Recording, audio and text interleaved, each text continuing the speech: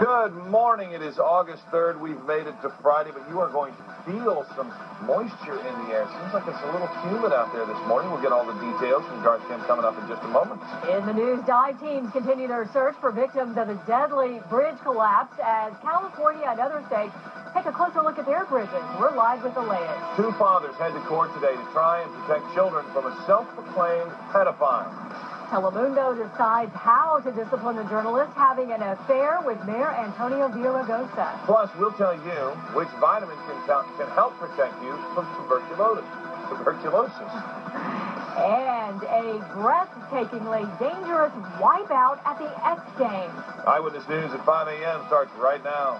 Live from ABC 7, Philip Palmer, Kathy Vara, Garth Kemp weather, Jane Monreal, and Scott Wright traffic.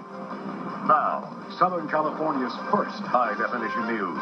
Eyewitness News at 5. It's Friday. Good morning. I'm Kathy Vara. And I'm Philip Palmer. Thanks for starting your morning with us. Hopefully it will be Friday light. If that's the case, Jane will get you to work as fast as possible. Garth Kemp's going to start us off with the weather. Yep, wow, clouds out there again this morning, so we start a little bit of a cool down. You know, August already starting out to be cooler than normal, so that's a nice break.